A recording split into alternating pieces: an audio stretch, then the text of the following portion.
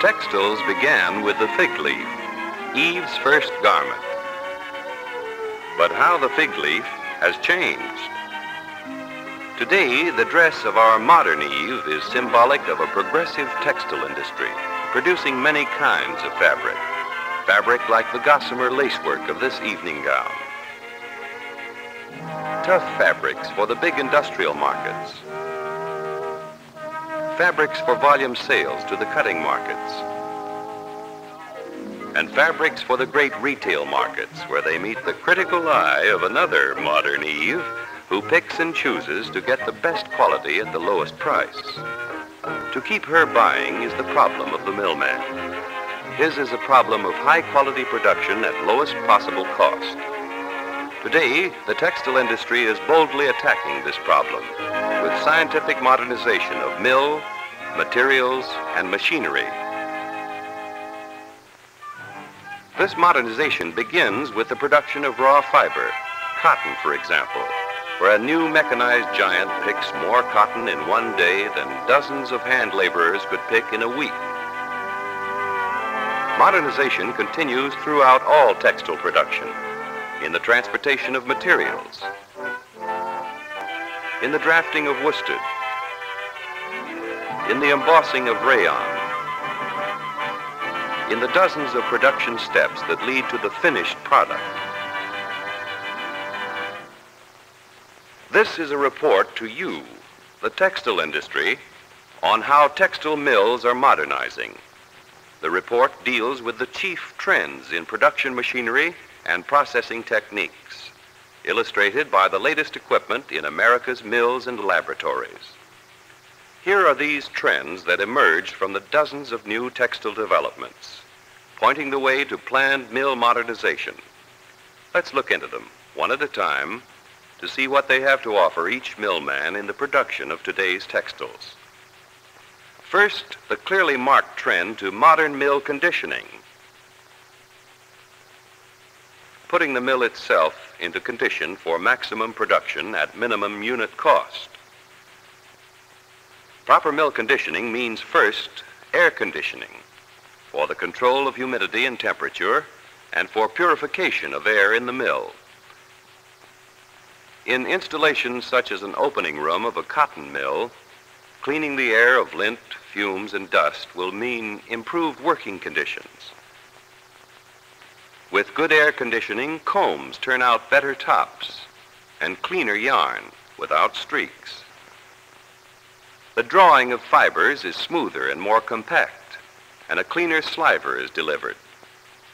Air conditioning avoids daily spinning losses and reduces the number of ends down. Yarn winding is smoother and there's less chafing. Automatically controlled humidity means more pliable yarn, less static, and more pounds per day. In the weave shed, cleaned air reduces downtime by removing much of the dirt that collects in and around the loom, and off-quality, dark shades and seconds can be eliminated in finished products. But the biggest payoff of all comes because personnel feel better about their work. There's no millroom fever here, and morale is high. Modern mill conditioning also requires a new science, the science of industrial lighting. Engineered light conditioning throughout the mill means bright, pleasant surroundings. It provides an even distribution of light without sharp shadows or disturbing glare. With correct illumination, there's less waste and working conditions are safer. In certain types of very fine work, special illumination makes the spotting of defects quicker. And again, because better seeing means better doing, good light conditioning has a lot to do with employee welfare and contentment.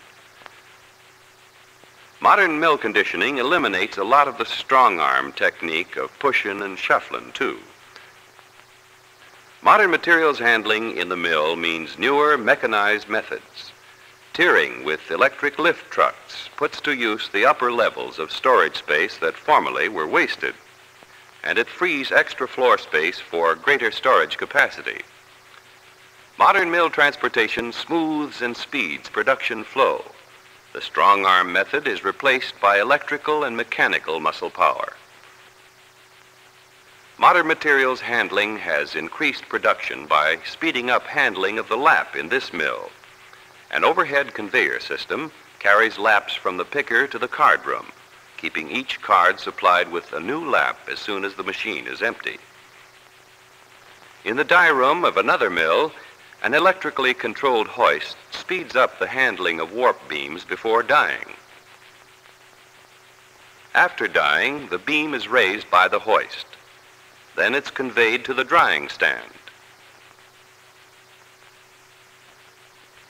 A new electrically controlled blending line feeder system is one of many up-to-date methods of handling stock. This overhead conveyor and storage system makes continuous processing possible by keeping a number of machines automatically and constantly supplied with fiber stock. An excellent example of mill conditioning through modernized materials handling. And finally, mill conditioning means modern electric power distribution. Highly dependable electric power is generated at the powerhouse and then carried over transmission lines to the mill. Alert millmen are turning to modern unit substations for reliable, low-cost distribution of mill power. The unit substation, shown here in scale model, is a new self-contained package for carrying power to centralized industrial control units for your production equipment. Modern indoor control centers save floor space, maintenance is less, and it's flexible for easy expansion later on. Where low voltage power is supplied, up-to-date switchgear with draw-out circuit breakers and adequate interrupting capacity protects both equipment and personnel, lessens stops in production due to blow-ups. Capacitors, too, will help you to increase the capacity of the lines in your mill. The expert advice of your power supplier may mean real savings through the use of modern power distribution equipment. Thus, mill conditioning includes air conditioning, modern lighting, up-to-date materials handling, and better electric power distribution. 4 basic steps in conditioning your entire mill for lower unit cost production. Power at the point of use is the second big trend in mill modernization. On cards, for example, this means that you can apply electric motors where they will do the most good, right at the machine itself. Compared with the old line shaft drive, individual motor drive is cleaner and more flexible. There is no jungle of belts to maintain. Starting is easier. Speed is more uniform. And of course, working conditions are safe.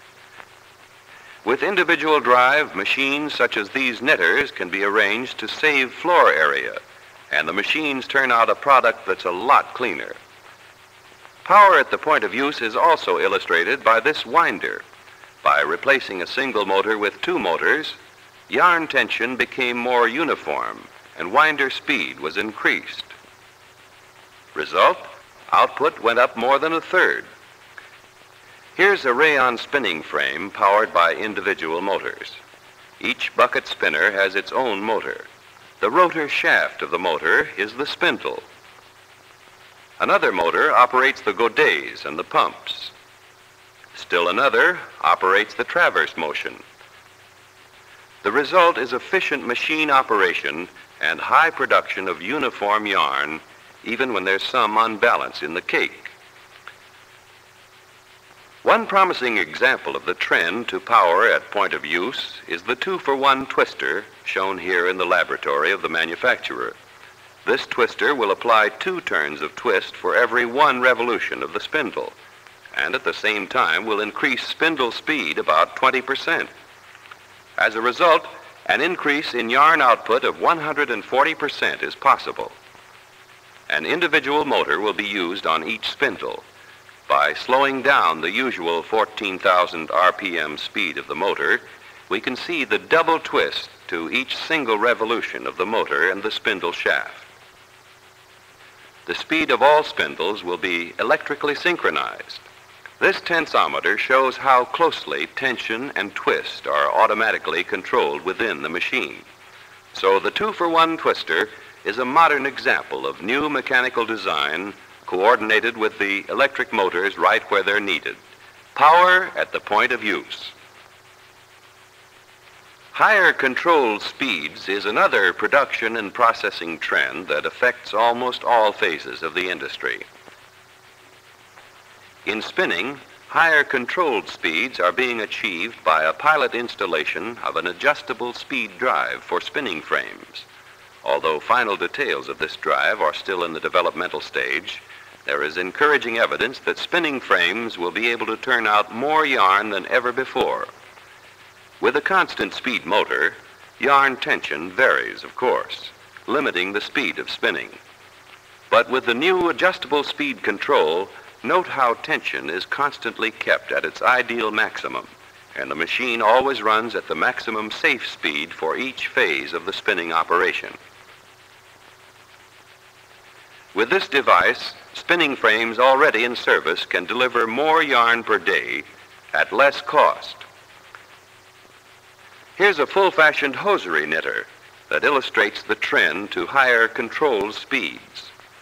An electronic brain automatically regulates more than 100 successive speed changes during the 45-minute knitting cycle, and it controls these speed changes so closely that there's no hunting or overshooting, and no bothersome gallop. At every stage, the fastest safe speed is provided, and the finished product is very, very well made. The product, that is. Another kind of knitting machine, a circular knitter, also is controlled electronically. A push of a button at the start of the shift, and the nylon stocking knitter automatically makes the welt with reinforcing yarns, knits the sheer leg, reinforces the heel with extra yarns, then the foot and the toe. A complete seam-free stocking in 17 minutes. And this goes on all day long, automatically. The operator simply comes around to collect the stockings and replace the yarn packages. A new warper drive is another example of the trend to higher controlled speeds. This drive will handle yarns of any fiber or filament, no matter how delicate they are, because speed is controlled electronically. Yarn tension is uniform, for yarn speed is kept constant within 0.5% throughout the doff as the beam diameter increases. Yarn breaks are headaches in any man's mill. Constant tension reduces them, so there aren't so many stoppages. Slasher drive can now be accurately controlled through the use of Amplidyne generators and a slasher control panel. The day of depending on the old feel and guesswork is long gone. Automatic control of both tension and moisture means that the slasher can supply the weave shed with beams of even density, wound with more uniform, stronger warps with exactly the right moisture content. Here's another example of higher controlled speeds. This fully automatic machine winds the standard 6-inch traverse on cones and tubes at a rate of 900 to 1,000 bobbins an hour, and the machine needs only one operator. The portable warp tying machine does its job in 1/3 of the time required by hand twisting in, and 1/8 of the time required by hand drawing in. It will tie warps for similar patterns but different colors just as easily as it will tie identical patterns. The machine works directly behind the loom, so there's no need for removing, transporting, and resetting your weaving element, and loom downtime is cut. In a few minutes, you're ready for the next loom. In rug weaving, electronic drive on an Axminster loom permits properly controlled speeds. The wide speed range allows knife adjustments and cam settings to be made at a very slow speed, yet the loom can operate at its highest control speed when in production. Electronic drive means controlled acceleration and deceleration. The result? Better rugs and more of them. The need for higher control speeds brought about the development of this cotton loom that runs 24% faster than the older one it replaced, but turns out 40% more cloth. This jump in production isn't due entirely to the jump in speed. The loom has larger diameter beam heads, it uses a bigger filling package, and you can count on it for long, steady service. This loom is equipped with an individual drive motor. New, completely enclosed loom drive motors are smaller, but they deliver the same amount of power. Motors of this type include this one with a built-in flywheel, shown here with the cover removed. These motors may be equipped with a synthetically insulated cable that prevents shorts, fire, and production delay. A significant development in the trend to higher production speeds is this new weaving machine. It uses individual picks in the filling instead of the usual continuous filling. No bobbin winding here, very little wear on the warp, and you get uniform filling tension. A modern example of higher controlled speeds. Finer quality control is another important trend in today's textile making methods. For better quality sliver, less fly, and an improved product, there's the vacuum card stripper. In this device, there's no brush to touch the clothing. The vacuum stripper has cut direct stripping costs and at the same time boosted output. The modern pin drafter includes even the very shortest fibers as it levels out and reduces the fibers to low-weight sliver. It will hold the uniformity of this 30s yarn closely to half a count. This finer control of quality can result in a saving of as much as 35% in the final cost of the product. The machine is used here for worsted yarns, but it will also handle synthetics or blends. In knitting, finer quality control requires correct tension as the yarn is fed from the beam. A new electronic beam let-off control for tricot knitters has been developed to regulate warp tension. This control permits correct tension in both hand operation and running operation. In this application, electricity does its work by feeling, while in the weft straightener, it does its work by seeing. The photoelectric eye just takes a steady look at the cloth going through the tenter. When it sees skew, it sets it true, and it will do this even when the tenter is operating at top speed. By eliminating skew, it cuts down inspection time later on, and it makes possible more accurate cutting and making up. It takes over for the operator's eyes and nerves. And best of all, automatic electric weft straightening adds value to the product. Finer quality control in inspection is also possible by using stroboscopic lights. There's a lot of wear and tear on eyes when trying to inspect speeding cloth. But with stroboscopic lights, the weave appears to stand still, and inspection is easy and accurate. This equipment, used here on a tenter, can be used for finer quality control of printed pattern material and in several other ways. A modern batcher drive, all electrically controlled, keeps tension uniform during beam winding operations. By keeping correct cloth tension, this drive prevents crushing of the inner layers of cloth during the winding, promotes smooth roll ends, safeguards the texture and finish. This new die jig illustrates the trend to finer quality control. Consistent, unvarying die work depends on consistent, unvarying tension in the cloth. In this machine, tension is closely controlled electrically. Then to check dye and fabric colors and check them accurately and scientifically, there's the spectrophotometer. This instrument can detect and record more than 2 million different colors. It measures colors mathematically, and it does the job right the first time. The spectrophotometer enables the mill to produce uniform colors in succeeding batches and repeat orders, so there aren't likely to be complaints from customers. It permits exact matching to international color standards, and the answer is always graphically recorded. Still another instrument for finer quality control is the electronic tensile tester. By compensating for instrument and cloth characteristics, it gives a smooth test at a constant rate of stress, so it's really accurate. This accuracy is made possible by applying automatic electronic control to the pendulum-type tensile tester. For finer quality control of either fiber or roving, an air orifice system of measurement is proving successful. Here is this instrument in a laboratory. Measuring by air pressure the thickness or thinness of a section of cotton roving. Finer quality control here, as in many other processes, helps the mill produce better textiles.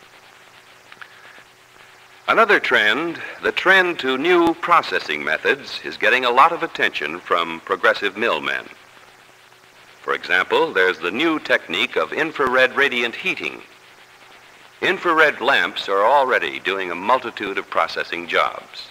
Setting starches, drying rayons, pre-dyeing fabrics, drying impregnations, dehydration in sanforizing, drying thread after slashing, carbonizing wool, drying printed cloth, curing dyes. A different type of heating, dielectric heating, is shown here in a twist setting operation. No kinks allowed in these tire cords. Carefully controlled dielectric heat assures a smooth, uniform twist. This fast, modern method heats clear through from the inside out. Note, too, that no special heating cans are needed. You simply heat through the final wrapping and the package comes out ready for shipment. And this is only one of several practical applications of dielectric heating. Nonwoven fabrics illustrate this trend to new processing methods. For example, this material is made by blending cotton and rayon fibers, then bonding instead of weaving them.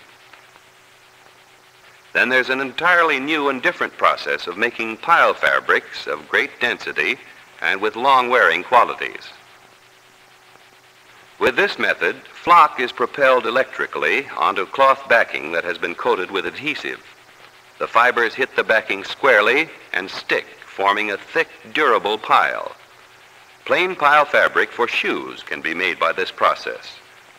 So can embroidery material, automobile rugs, and fabrics for other applications. From the trend to new processing methods, let's turn to the final chapter in this report.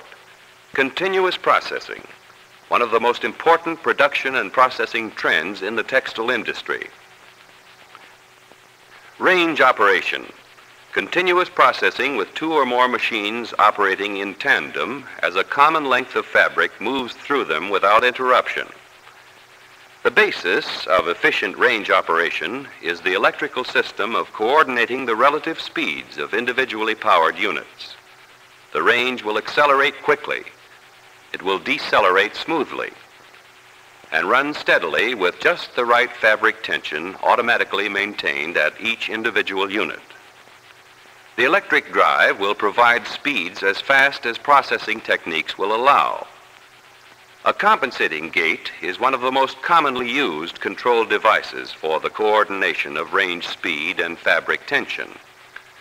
Another type of automatic control uses the photoelectric eye to scan a loop in the fabric, or so-called soft motors can be used where the warp of the fabric is strong enough itself to act as a control belt and thus slow down or speed up the motors for correct tension. This is the principle of electrically coordinated adjustable speed range drive, continuous processing for bleaching, washing, dyeing and soaping, printing and plain finishing. In actual range operation, each length of fabric receives identical treatment, so uniformly higher quality of product is assured. The handling of material between machine units is done away with, and in-between losses are reduced. Continuous processing cuts down power and maintenance costs, and production is increased. More goods from the mills of America. Mills who are following these progressive production trends to tomorrow's textiles. Mill conditioning for maximum overall mill production. Power at the point of use, putting electric motors right where they're needed to increase machine production. Higher controlled speeds to closely coordinate each step in fabric making. Finer quality control to meet the growing demand for better textiles. New processing methods to help solve old problems and create new markets. And continuous processing, the modern textile technique of mass production by range-driven equipment. These are the trends to the future, illustrated by some of the machinery and electrical equipment that will lower the cost and increase the production of textiles in America and throughout the nations of the world. Textiles Unlimited.